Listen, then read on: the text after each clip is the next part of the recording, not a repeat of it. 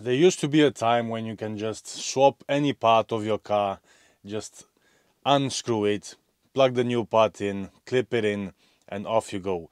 But with these more modern vehicles, and when I say modern, probably talking about after 2006, the most parts you're gonna replace on your vehicle, it will require recoding, relearning, readaptation. And then something like this comes in very handy. You will need a proper scan tool to do all your recalibration or readaptation on your vehicle. We're gonna take a look today at this Launch CRP919X, and this is a hell of a tool. Let's do some unboxing and see what's it capable of. Okay, now this is what I call a rugged case. Okay, this is very hard. Let's start from this side. You just open it up. You got accessories. This is the cable. The connection cable is not wireless. Yeah, it's a wired connection. It says DOIP. You got the accessories. You got chargers, all kinds of chargers, and you got the USB Type-C cable if you will need to charge it from a socket. You got the user manual, and you got another quick start guide right here. Everything you need to know. I like this part. I really like it. I like how you can store your stuff in one side of this case, and you can have the diagnosis right here on the other one. I like how the tool feels in your hand. It's just proper. Everything is rubberized. It's pretty heavy duty. I really like it, and it also has this stand right here in the back. You can either set it down like that, either on your steering wheel or at the desk or whatever. This one also has a camera. You can take pictures. We got the USB charger right here, the connection, and pretty much it. Simple, no need for more. But let's just power it up and see how it looks like.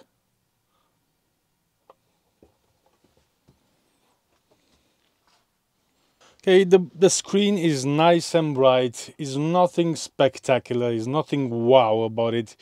It's clear to read. It's pretty easy. You can find everything right here on the front page. But the most important thing, what I want to show you about this tool, is after we will pop it in.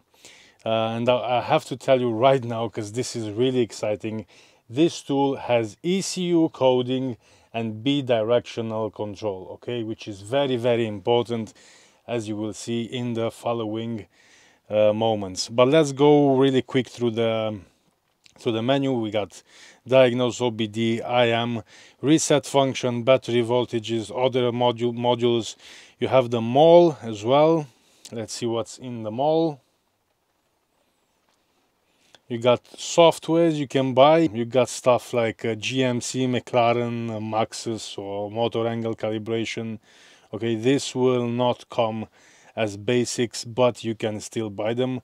By the way, this is once you buy this tool, it's 2 years of free updates, and after those 2 years, it's around $200 per year. Here you can see it, so it's $237.54 for 12 months. But it's not necessarily for you to upgrade this, okay? From what I understand, if you buy it like right now, this is 2023, you got 2 years of free updates, okay? So you have until 2025, you have free updates, and once that period will expire, you can still use the tool, but you won't have new updates on newer cars. Test vehicle number 1. This is a 2011 Mercedes Sprinter.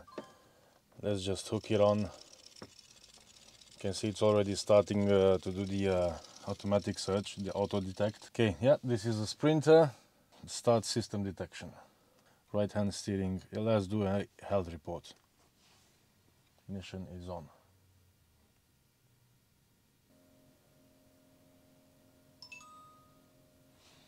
Okay, so this is the report. You can see it. You can put your shop name, your address, your telephone number. Very professional looking report. You can send it on email and whatever. This is all the faults that the car has. So we got signal acquisition. The problem is I put LEDs on all the side lights of this vehicle, and of course they are not CAN bus compliant, so that's why they are showing up as error. Also speaker 4, speaker 2 and the antenna has an open circuit on this van. I'm gonna get to them a bit later. Now let's get to the most interesting part, which this tool can perform. Okay, let's go to the engine module first. And here, of course, you can see module information, clear fault codes, but the most interesting part is that it has this actuation test, special functions, coding, backup reserve, and settings changeover. Let's do some actuation test first. Let's see what we got here. You got test of compressor, you got fuel pump, vent line heater element, you got the EGR positioner, you got the boost pressure control flap transducer, you got injectors. You can perform diagnosis glowing. You can check alternator, throttle valve actuator, thermostat, Westgate pressure transducer. I don't know if that's the right term, but whatever. Oil spray nozzle level, injector shutoff, and EGR. If we're gonna go to injectors, for example, of course we can change the values of the injectors, and this is very, very important, and this actually helped me get rid of my last problem, which was if you've seen my previous videos, I had problems with the quantity injector control valve, and you do have to reset the trim values of the injectors after you swap the quantity control valve. Yeah, so this helped me basically to do the initialization of the new component, which came very, very handy. You can see the Westgate right here. So it's a B-turbo engine, and the flaps are controlled by vacuum, so you can check them individually. You can do all sorts of tests, which is amazing. I've never tested so far a diagnosis tool that can do these kind of things. Okay, we got variant coding. I don't want to go in too deep on the coding because I can mess things up, and yeah, like I've said, I'm just a car enthusiast. I'm not a professional mechanic, but I'm sure that for a mechanic these things make sense, and they can play with, they can change a lot of stuff. We also have a special function, initialization after component replacement. You can see how many things you can reset after you've changed. For let's say, for example, the MUF sensor, the DPF pressure sensor, fuel pump, glow plugs, DPF, leakage in system charge air. Yeah, when you click on it, it says after you changed one of these, for example, MUF airflow sensor, rail pressure sensor, DPF injectors, oxygen sensors. After you swapped one of these, it's a good thing to do a reinitialization. Okay, resetting the lambda values, relearning of throttle valve stop, reset fill factor of air filter. Yeah, not a lot of scanners can do this, but it says right here, during maintenance this is not required. So only use this function if the component air filter was replaced due to a fault code. So not required during maintenance. And also teaching the new DPF, if you're gonna clean it or whatever, after you swap it, maybe you can do a new teaching of the DPF. Also programming reset adaptation data. Yeah, if you had these codes, you can do a reset. You can set the maximum vehicle speed limit. The van is, or your car is limited, you can delete that limit. Zero quantity calibration.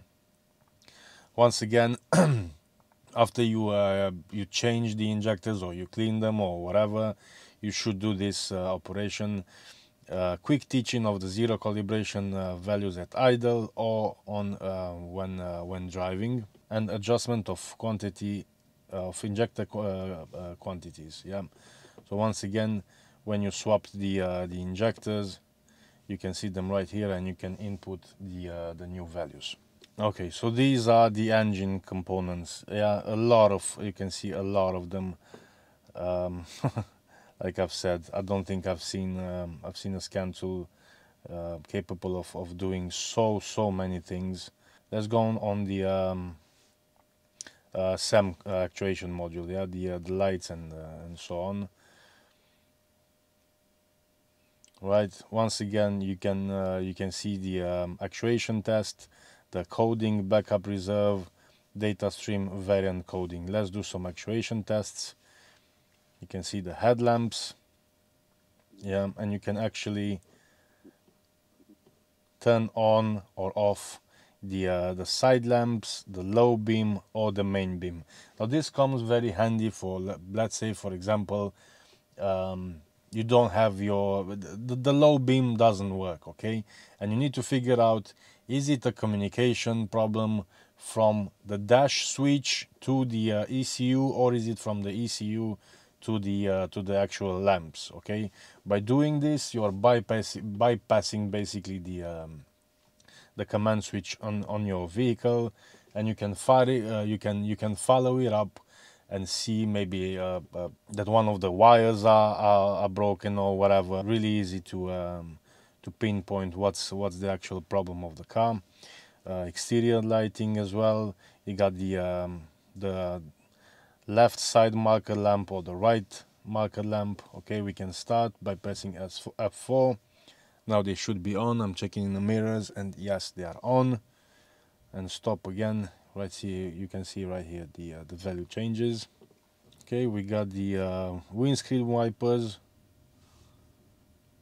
You can see that now they are in park position. It even reads the washer level. It says too low. I've got the error as well in the dash. And you can start the front wipers with button F3. Let's do F3.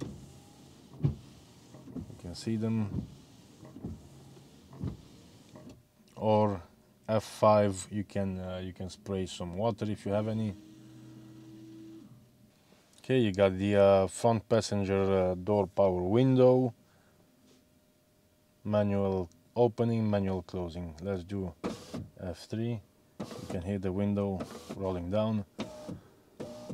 Once again, closing. Okay, this once again is, let's say for example, something's wrong with the window. You want to find out, is it the actual small motor inside the door, or is it the button that doesn't work? Okay, if the window will roll down with this scan tool, then it's definitely the button that has the actual problem. So you can eliminate problems really easily. Okay, rear lamps. You got all your lamps right here, and you can turn them on or off individually. Okay, tail lights, fog lights, reversing lights, stop lights, license plate lights. You can turn them on or off, each and every one of them, just to check if everything is working. Central locking, audible warning device. This is actually the horn, right? I'm not gonna start that.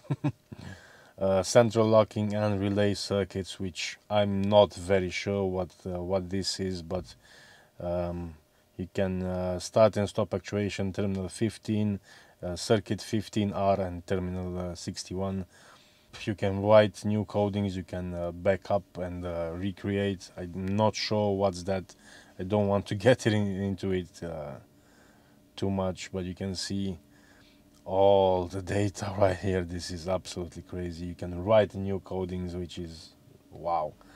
Really, it's just something else. So basically, in all of these modules that the scanner is reading, you can go into them. Let's go into the instrument cluster, and you either have module information, clear fault codes, actuation test, variant coding, fault code, data stream, special functions or coding backup reserve. Let's do some actuations on the, let's say, the buzzer, okay? You can start it, you can hear the buzzer is buzzing, indicator lamps, test image LCD, switch illuminations, instrument lighting. You can change it from 0 to 100. Now, jumping on this 2011 Volkswagen Passat, we can already see we have a lot more modules to play with. So let's start with the engine. We got two fault codes. We got the EGR. It's acting up. It says insufficient detected flow.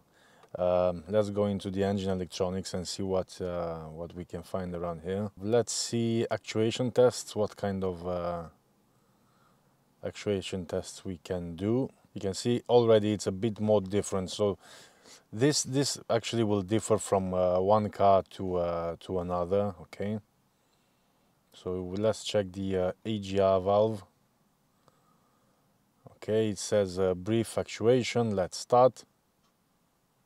You can hear the EGR.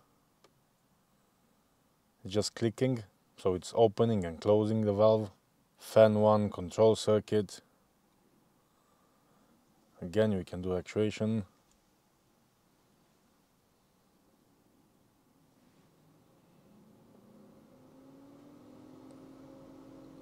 Not sure if you can hear it, but the actual fan has now started. It does show differently from what it was on the Sprinter. Let's see adaptation. We got activation of start-stop function. We can deactivate that. Now the problem is that this Volkswagen Passat, if I'm gonna deactivate the start-stop function, every time I'm driving or whatever, it's gonna pop up on the dash saying that there's a problem with the start-stop system and it doesn't work, which is annoying.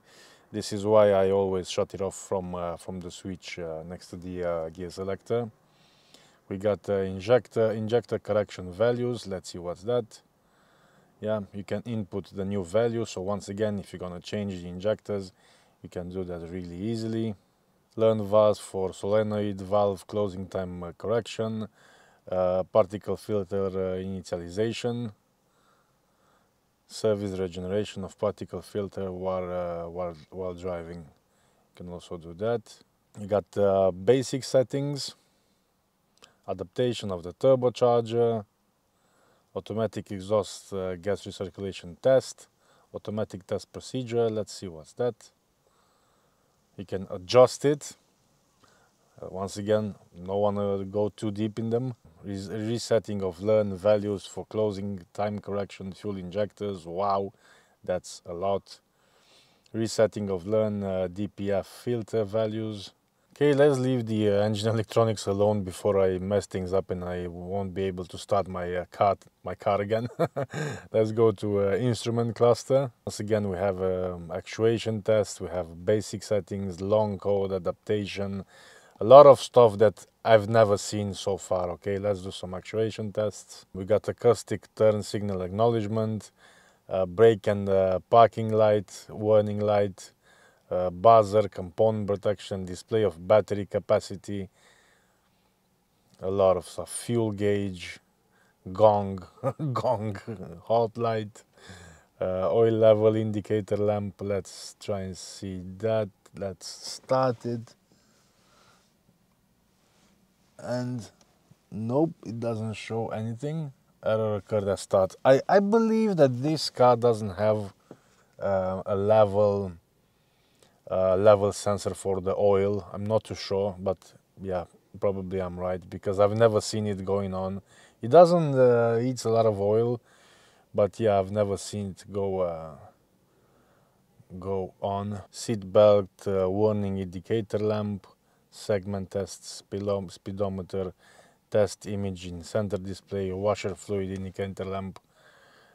There are a lot, really a lot. Let's start. And do we have something yet? We got the light going on there. additional coding, brake recommendation, car menu source, just a lot. Cruise control display, cylinder shut off, day, what day is it, the time and probably the date, display correction of fuel gauge, emergency telephone number if I'm gonna press this button right here to call for help or whatever. Just a lot.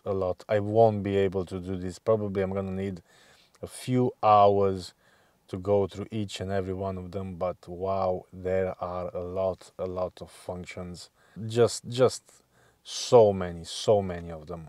Also on the AC system, you can activate the clutch, you can activate the AC compressor. The best way to explain it, if the car has a module on with this thing, you can check it, you can activate it, you can deactivate it, you can do actuation tests, adaptation, and it's just wow. There are so many things you can do with this car. It's just with this scan tool. It's just unbelievable. Also, you can do a mileage correction if you're changing the instrument cluster or whatever for some reason. You can do it right here. You just input a new value, and there you go. You have a brand new car. So on this car we have 102 data stream that we can actually modify in some shape or form, which is absolutely amazing. And this is only on the instrument cluster, okay? I don't think there is something that I could potentially have any problems in this vehicle and I won't be able to track it down with this tool. It's just absolutely amazing. Also, we got the battery regulation, and of course, if we go out and check the main menu, you can go in directly into the reset functions. Let's say if you want to do the battery reset, battery matching, battery control. Read fault codes, no fault codes.